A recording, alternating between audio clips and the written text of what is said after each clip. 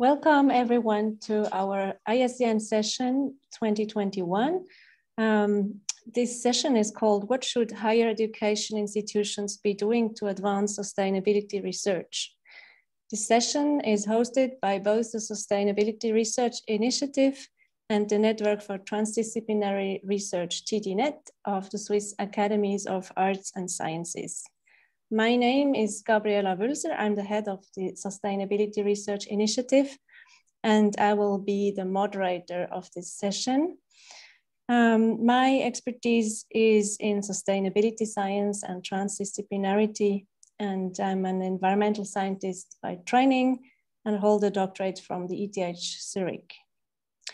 The session will be composed of two parts. The first part consists of an introductory input, and the second and main part will be dedicated to an interactive exchange with our participants, all of you.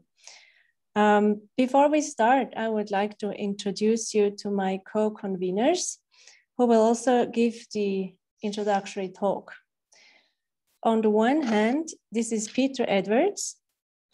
Peter Edwards was professor of plant ecology at ETH Zurich, chair of the Department of Environmental System Science, and subsequently director of the Singapore ETH Center for Global Environmental Sustainability.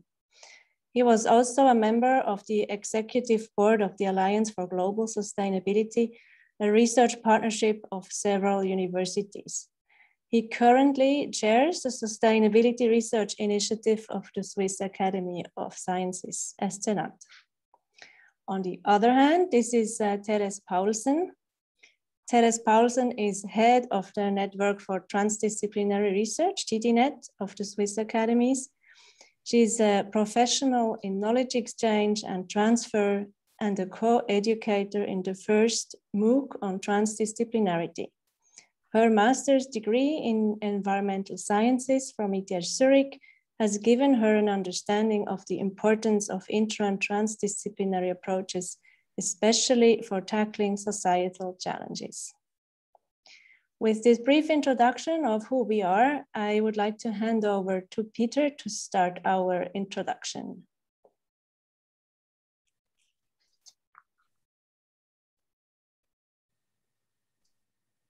Peter, we cannot hear you. Thank you, Gabriela, and welcome from my side. How can a nation, in our case, we're talking about Switzerland, meet its commitments to the SDGs by 2030? How can Switzerland reach zero carbon by 2050? Do we even have the knowledge that's needed to meet these and other sustainability goals? I think no one would disagree that academic institutions have a crucial role in providing the knowledge that is needed for societies to progress towards sustainability. But to fulfill this role, there must be big changes in how we do research and in how we train our students. The Swiss Academies of Arts and Sciences established the Sustainability Research Initiative to strengthen and support the research community engaged in sustainability research in Switzerland. One of its major milestones was to identify those areas where research is most urgently needed. These were recently published in a white paper that we'll talk about some more, Priority Themes for Swiss Sustainability Research. The priority themes are intended as an inspiration and guide for researchers, academic leaders, and research funders. Now, what were the criteria for selecting particular themes? First of all, they need to be themes which are societally relevant, and very often they are going to require fundamental social change. They are focused upon the social, political, economic, technological levers for transformation. They're supposed to help society make the changes which are needed. Obviously, there are topics which have a particular relevance for Switzerland or for which Switzerland has a particular responsibility or leverage internationally. And by their nature, they lie at the interface of several SDGs and address problems in a larger context, so that they require interdisciplinary and transdisciplinary collaboration. Most important, the purpose of the proposed research is to support practical actions towards sustainability. And you could say that the key word justifying all of these priority themes is transformation.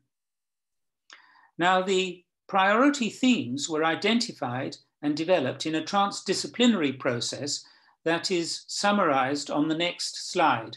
Could I have the next slide, please? No, could you click on, please? One more. So the transdisciplinary process, this is really a bottom-up attempt to find out what do stakeholders and researchers in Switzerland believe are the most important areas where research is needed. And we began in 2019 with 3 workshops. We brought together as many experts from politics, public administration, business, NGOs, and academia as we could. And in 3 workshops with about 120 experts, we discussed where are the big gaps in research, where knowledge is needed to make progress towards sustainability. And with a huge number of ideas, we tried to consolidate them in a workshop that we held in December 2019, where we tried to crystallize out of all of these a number of priority topics. Out of that discussion, we came up with 5 main topics. And then beginning in 2020, we set up working groups, experts, to develop a white paper on each one of these topics. And these came together to the final document.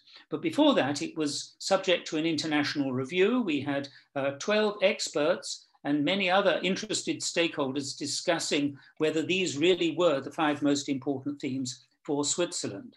And then the white paper was published in December. And in the next slide, you can see this document, Priority Themes for Swiss Sustainability Research. And if you're interested, then you can download it from this website. That, of course, is not the end of the process. This represents a consensus document about what is important in Swiss sustainability research. And you may be interested to see what were the 5 themes that we believe to be most important.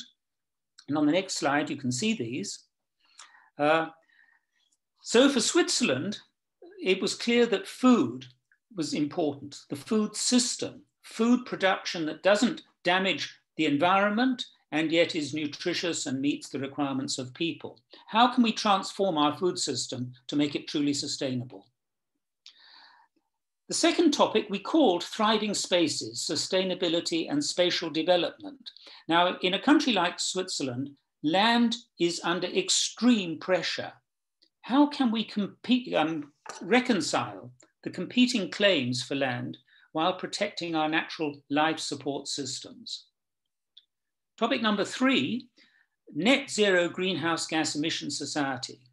Switzerland has committed to becoming net zero carbon emissions by 2050, and it is still far from certain how that can be achieved. What would be a politically and socially feasible strategy for reaching net zero by 2050? The next one is economic and financial systems for well-being. It's clear that our economic systems have an immense impact upon how we use the environment and are currently not sustainable. How can we transform the current economic paradigm into one that serves sustainable development? And finally, we realized that so many of these sustainability questions at root were about society and people's visions about what is a good life and what is important for sustainability.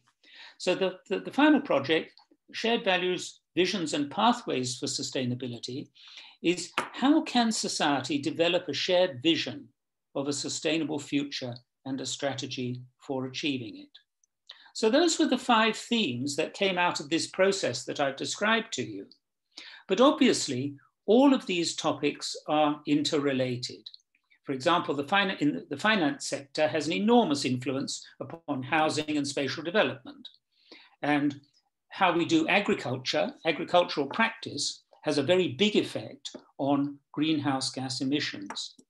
And very important in tackling sustainability research, it's important that we don't create new silos. Indeed, you could argue that the core of the sustainability challenge is how we manage the interrelationships between different areas of sustainability concern.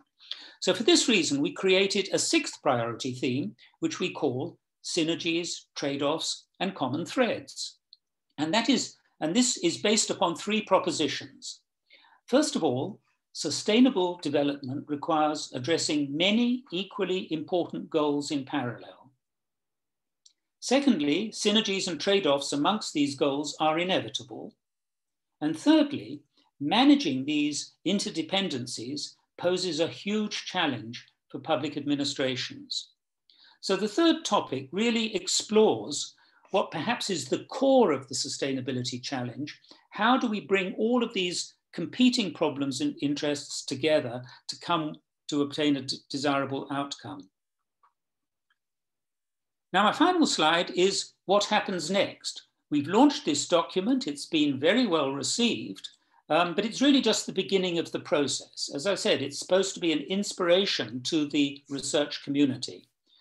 So what are we going to do next? We're going to continue to set the agenda. We're going to take these priority themes and make them more concrete, develop them into areas of fundable research, which we will do in collaboration with experts and societal actors. And we hope they will spin off into active research. And we're also going to track changing research needs and, as necessary, develop new themes. Secondly, it's clear that the academic system, as currently organized, is not very well positioned to take this kind of problem-oriented transdisciplinary research. So we want to do what we can to improve the enabling environment. And Gabriella is going to say a little bit more about that after I finish speaking. But one of the things we're going to do is to communicate these priority themes as widely as possible. We plan a sort of tour de Suisse of all the Swiss universities to explain and discuss with them the need for transdisciplinary research and the opportunities for collaboration. And we'll also work with the media to get across the idea of the importance of sustainability research. And secondly, it's very important that we train the people who will be involved in this research, and therefore we need to promote training in sustainability research in academic institutions. And thirdly, nothing's going to happen without funding, and so we are exploring the opportunities for funding for sustainability research, and we are establishing a dialogue for research funders and potential partners outside academia.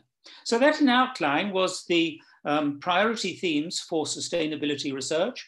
Do download it and have a look at it. I think you'll find it an interesting document and it might be a useful model in your own country. And now I'd like to hand back to Gabriella. Thank you so much, Peter. I'll continue our short presentation by saying a few words on our last chapter of this report called Enabling Environment for Sustainability Research.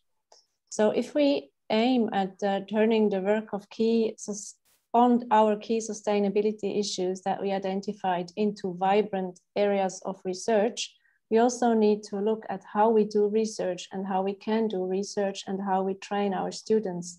So what the framing conditions are for this type of research. And we identified a special need to particularly support transformative research and transdisciplinary research. That's why we focused on our last chapter on that kind of research. This last chapter lists a few areas that are important for strengthening the institutional enabling environment with a focus on transdisciplinary sustainability research. So ways for creating such an enabling environment include first of all, developing incentive systems that encourage researchers to get involved in such research and increase recognition for teamwork.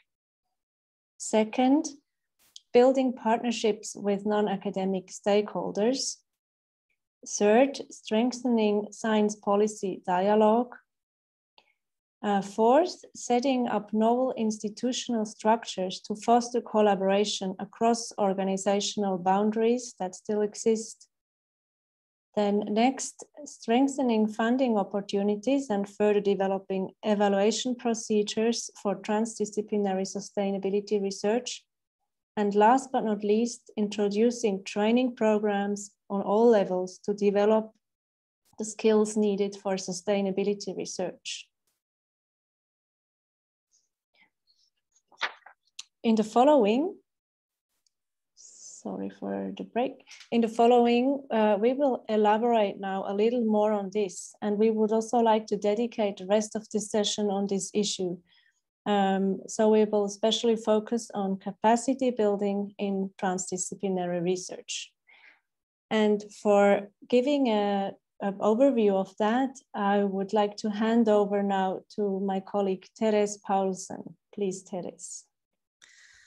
Yeah, thank you very much, Gabriela and Peter. And I also want to welcome you very warmly and share a few thoughts in general about the need for purposeful capacity building for transdisciplinary research, and then present a concrete introductory course to transdisciplinarity that any university could easily include in its curriculum, because I think there is still a vacuum how we can really build this capacity about these questions.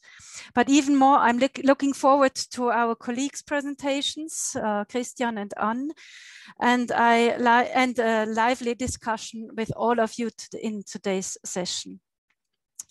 TDNet is, for those who are not yet familiar with our work, a network that brings together scholars on a nationally, but especially also on an internationally level, who are thinking about these issues and trying to anchor transdisciplinarity in higher education and research institutions. In terms of organization, we are like the SRI, where Gabriela and Peter is working on, a working group under the umbrella of the Swiss Academies, doing neither research nor teaching ourselves, but providing support wherever researchers, lecturers, learners, or even funding agencies need help. We give a second home to those who, in addition to their specialist community, would also like to exchange views on the necessary cross-cutting issues, in particular in methods, processes, or strategies required for dealing with complex questions.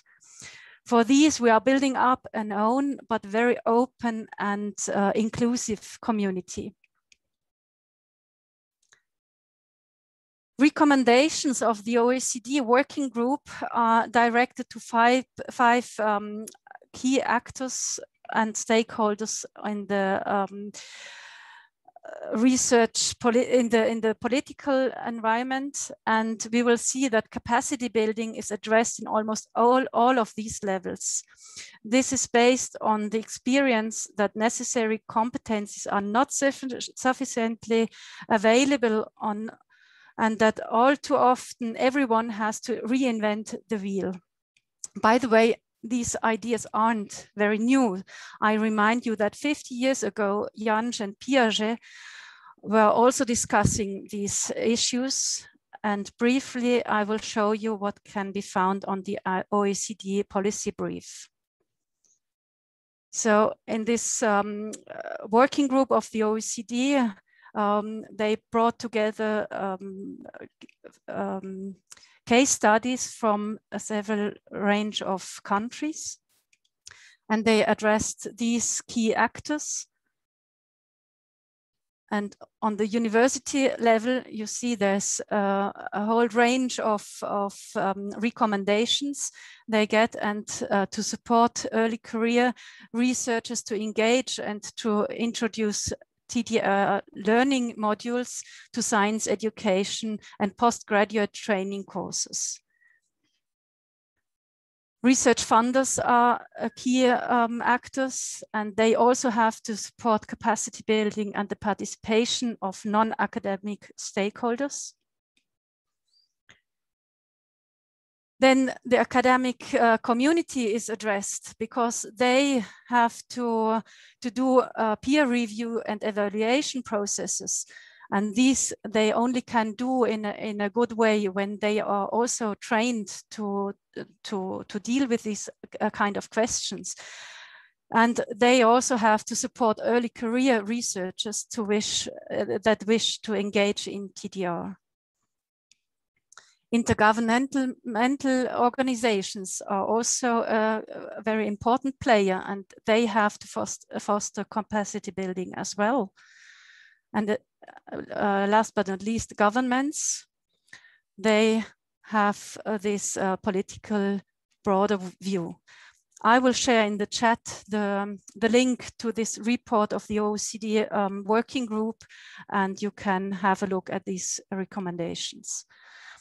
And now, as we saw that capacity building is a very important thing, and that courses aren't so regularly taught at the universities, we, in our function of a network, were bringing together educators from different universities in Switzerland and designed a joint course.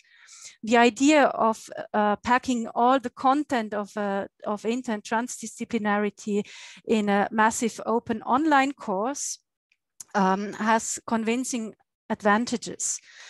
First, an international audience of more or less young researchers can be educated at the same time. Secondly, an exchange from peer to peer is possible, which supports mutual learning. So it's not only a course between a trainer and a lecturer and a room full of students, but the students from all over the globe have the possibilities to chat and to exchange their experiences and their thoughts on the problematics. And this very complete course can be offered to all students of a university as a complementary subject, and credits can be awarded at their own decision. So our idea was that every student at a university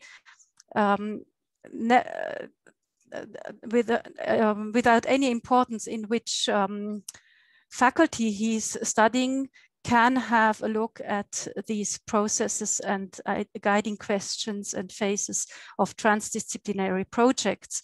And this is very important to tackle these sustainability research questions, because we have people from law and environmental scientists and biologists and all these different faculties that come together. So if you need some information about the course or the possibilities to integrate this, this offer into your curriculum, you are very welcome to get in touch with us. Thank you very much. And I hand over to Gabriela. Thank you, Therese. Wonderful. Maybe you can stop sharing the slides. So we would now like to open the floor to our two guests. So we invited two experts to discuss these questions in more detail. And we are very happy that they agreed to contribute their knowledge and experience to our session. First, I am very pleased to introduce Anne Zimmermann to you.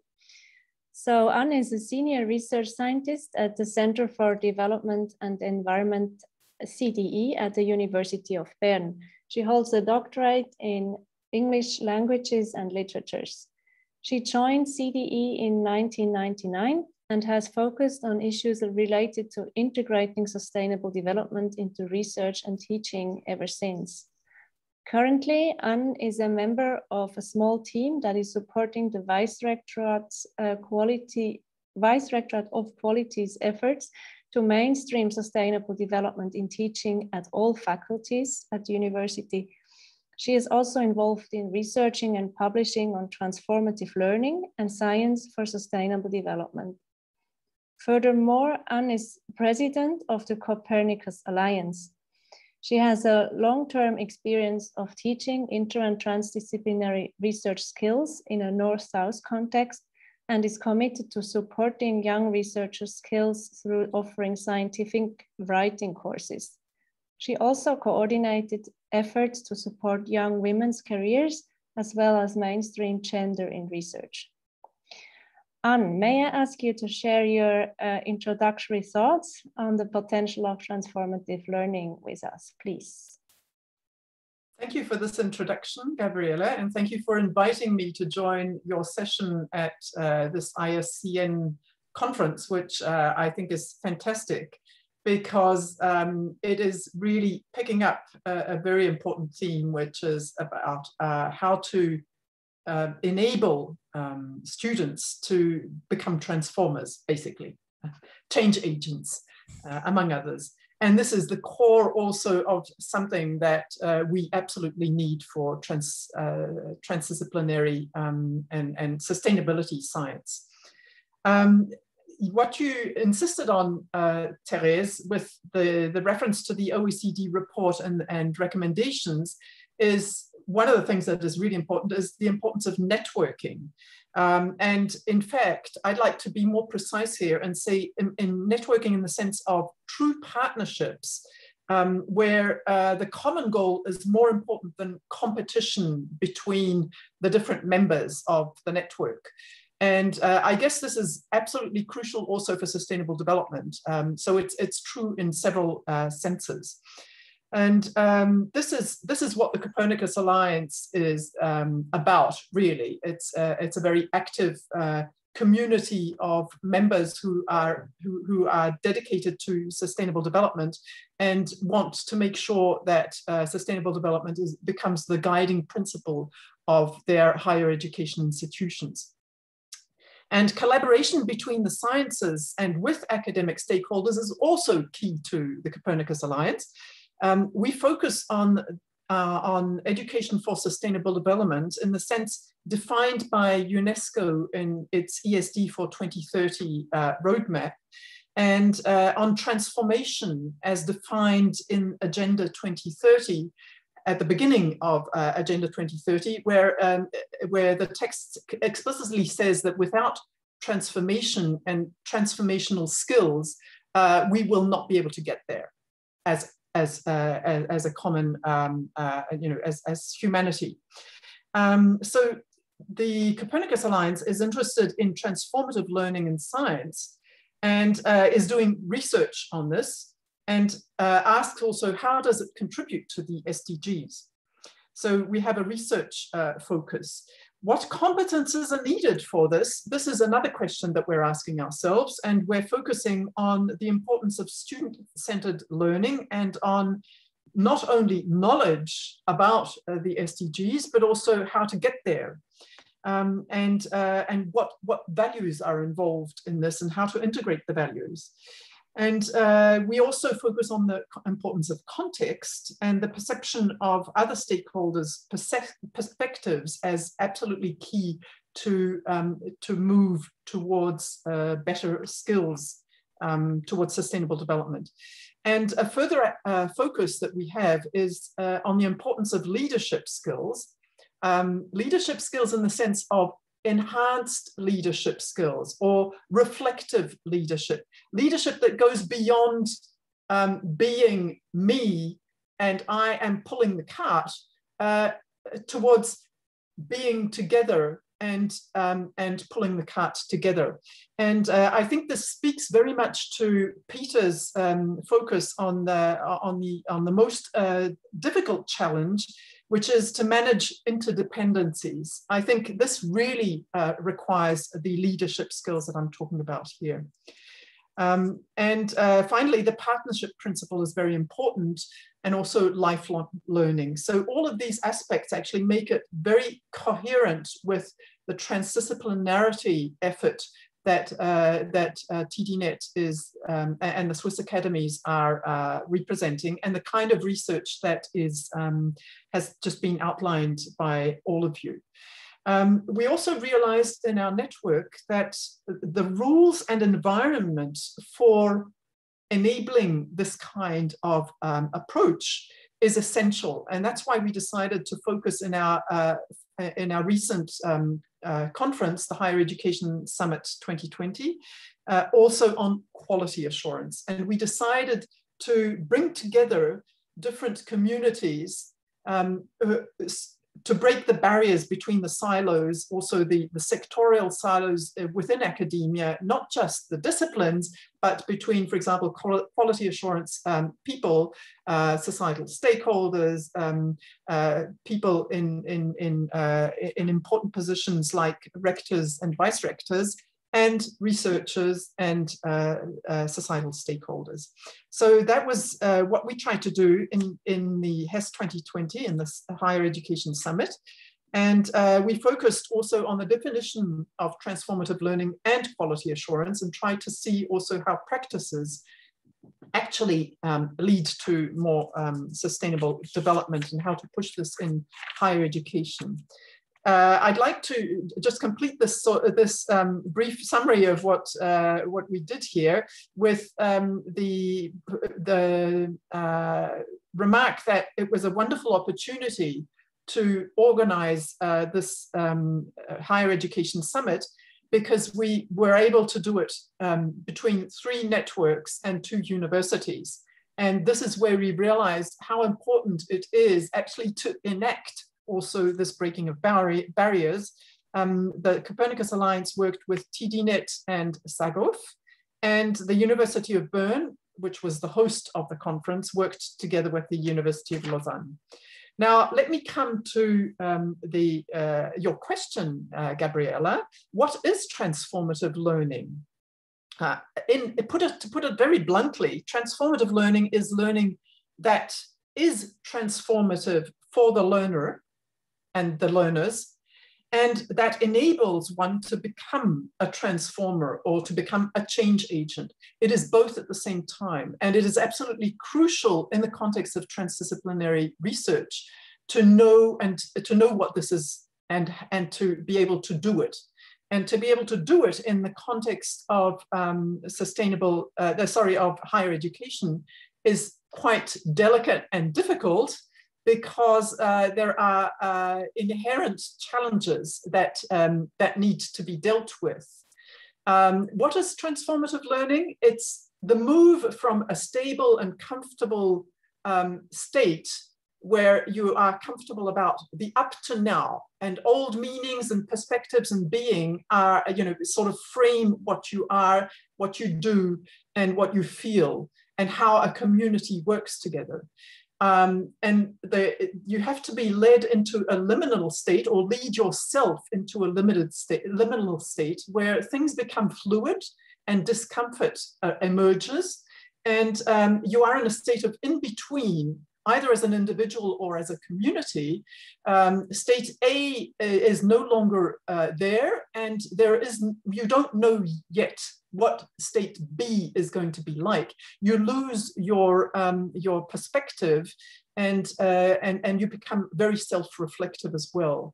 And finally, when you integrate new elements, you move into a stable and comfortable position again. The new also means new meaning, new perspectives, new being, and new acting, of course, as well.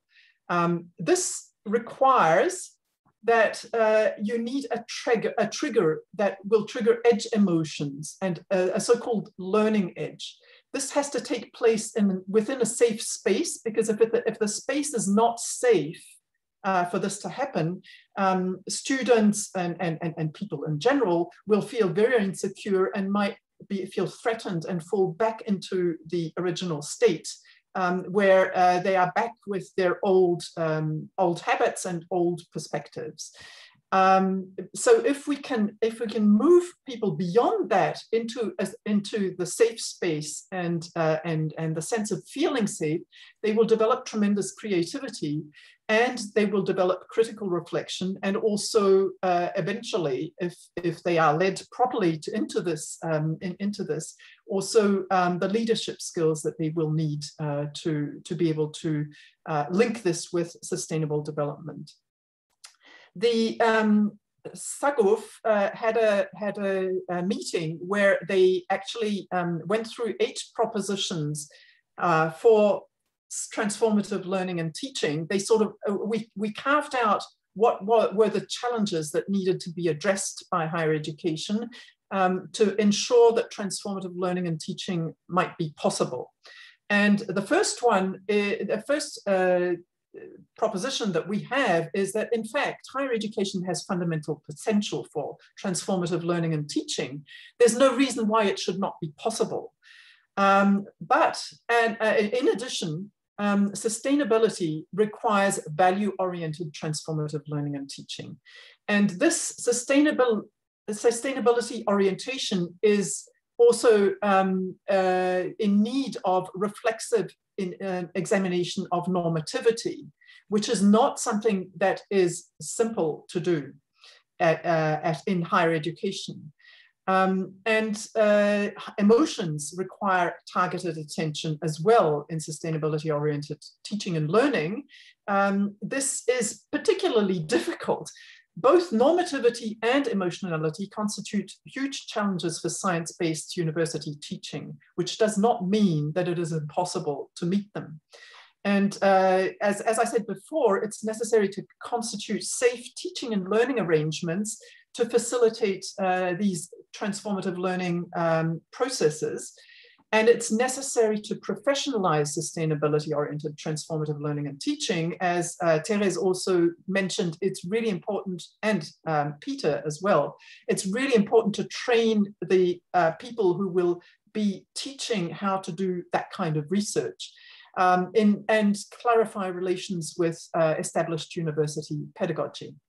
Our final proposition is that further research on sustainability-oriented transformative learning and teaching in higher education is needed, and perhaps the solution would be to do that within the framework also of the transdisciplinarity and sustainability research efforts that you are doing now at the TDNet of the Swiss Academies. So thanks a lot. And I hope this is a way of handing over to Christian.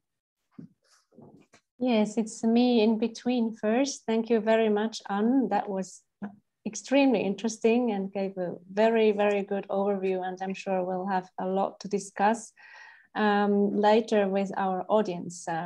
But before we do that, I would like to pass on the word to Christian Paul and also briefly tell you who he is. So Christian is a senior scientist and co-director of the Transdisciplinarity Lab, TD Lab, of the Department of Environmental System Science at ETH Zurich. He is working on building a body of knowledge of interdisciplinary and transdisciplinary research, and more specifically, the question of how to conceptualize and practice such collaborative research. Since the late 1990s, and together with colleagues from around the world, he has developed, for instance, the publication, the little book Principles for Designing Transdisciplinary Research. He has contributed to the Handbook of Transdisciplinary Research together with Gertrude Hirsch-Haldorn and others. And he developed the TDNet's Toolbox for Co-producing Knowledge as its founding editor. He is also a founding member of the editorial board for the Team Science Toolkit of the US National Cancer Institute. Furthermore, he is a member of the steering committee of the Sustainability Research Initiative and he's also a member of the scientific advisory board of TDNet of the Swiss Academies. So Christian, we are very happy to have you here. And because before I let you speak, I will show your short video, and afterwards you can then directly take over. Okay.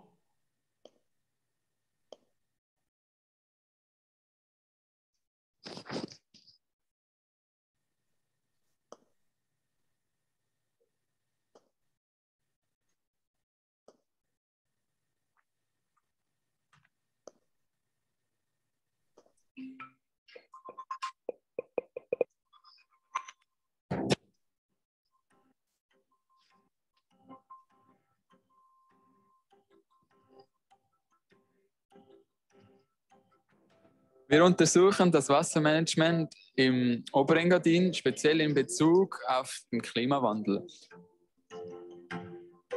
Im ersten Semester analysieren die Studierenden einen Teilaspekt des Themas. Sie lernen in Gruppen zusammenzuarbeiten und eine gegebene Fragestellung durch eigene Recherchen in einem wissenschaftlichen Bericht zu beantworten. Am Ende des ersten Semesters stellen die Studentinnen mit Präsentationen und Rollenspielen ihre Erkenntnisse vor Stakeholdern vor. In der Synthesewoche werden die Gruppen neu zusammengesetzt. Nun ist jeder Student und jede Studentin Expertin des im ersten Semester bearbeiteten Teilaspekts. Die Studierenden lernen den Blick aufs Ganze, das Systemdenken und das Fokussieren auf spezifische Probleme und mögliche Maßnahmen, das Designdenken, miteinander zu verbinden. Diese Woche wird von den Tutorierenden geleitet. Am Ende der Synthesewoche stellen die Studierenden die von ihnen identifizierten Probleme, Maßnahmen und Prototypen vor. Im zweiten Semester arbeiten die Gruppen ein konkretes Nachhaltigkeitsprojekt aus. Aufgrund der Rückmeldungen der 3 bis 4 wichtigsten Stakeholder überarbeiten sie ihre Maßnahmen laufend. Am Ende des Semesters werden die Projekte am Markt der Maßnahmen vorgestellt. Die Studierenden können ihr Nachhaltigkeitsprojekt im fakultativen Umweltproblemlösen 3 umsetzen. UPL 3 wurde auf Wunsch der Studierenden eingeführt.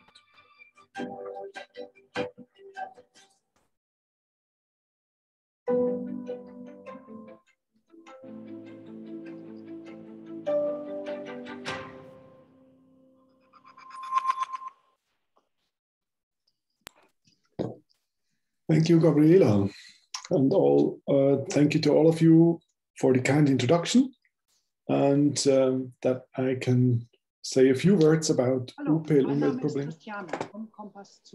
I can say a few words about Umweltproblemlösen, and I try to link in 2 or 3 minutes to what was said before.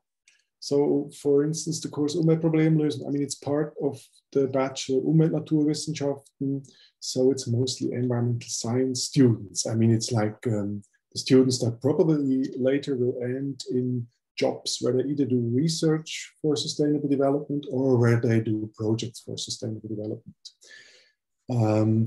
In that course, and here I'm relating to what Therese said before, we never used the word transdisciplinarity. That's like funny, right? Because the whole course is so much designed based on the principles of transdisciplinarity, but we don't use the words. This might come later in their education, because here we really want to focus them on how can they learn to analyze and solve complex problems.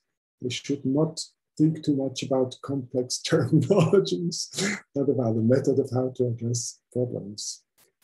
But still, as I said, it's completely designed on all the principles that transdisciplinary research comes with: collaboration in groups, becoming a specialist, collaboration between specialists, having a system view, dealing with emotions, with norms, collaborating with stakeholders, all included, but we don't use the word. The second, I try to relate to Anne and the transformative learning. I think we do quite a lot of what could be called transformative learning. We do that quite a bit by throwing students into the cold water without giving them too much instructions beforehand, what basically gives a lot of uncertainty.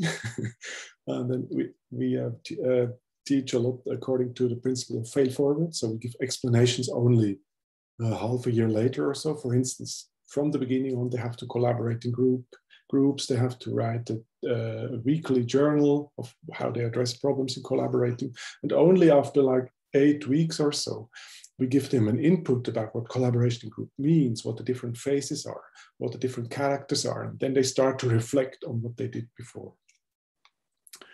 And with the relation to research for sustainable development, what Peter and Gabriela said at the beginning, and the transformations, I mean, as I said, this is the bachelor. Only the minor part of these students will end as researchers. Most of them will end in jobs, and hopefully using the knowledge they have about how to address complex problems in their jobs. For the others that end in research for sustainable development, my hope is that we can at least put a little bit of thoughts and concepts into their minds of how to address complex problems, of how to work outside the ivory tower, of how to connect research and practical problem solving, and that they keep that little seed corn in their brains on the long way of becoming more and more of a disciplinary scientists. I also, this is my last one, I also think what a surprise for me was that it makes this course in the first year of the bachelor makes students aware of how important research and knowledge of different disciplines is. So for instance, the professor of law who teaches law in the first semester also would come to us after 2 years of Umweltproblemlösen, and he would say, oh, it's so great. Now finally the students come to my course and they want to know more about law, because some of the students apparently develop projects where they have to change the law, right? And so they have to know how this law works. And I also think one of the problems they can identify in the second semester is that there is knowledge is needed. And then the answer that they have to come up with is, oh, we have to do research. So for instance, one of the groups in this project in the Oberengadin, they realized that nobody in the Oberengadin knows about microplastics in rivers. There are just no data. And so they do now a bachelor thesis where they, together with other universities and ETH, test and identify whether there are microplastics in the in-river or not in the Oberengadin. So with that, I want to close and I hand over to Gabriela again. Thank you, Christian, for this. For sharing with us this interesting case study course that you are offering. And we look forward to hear more in our live Q&A session that will start soon. Thank you very much.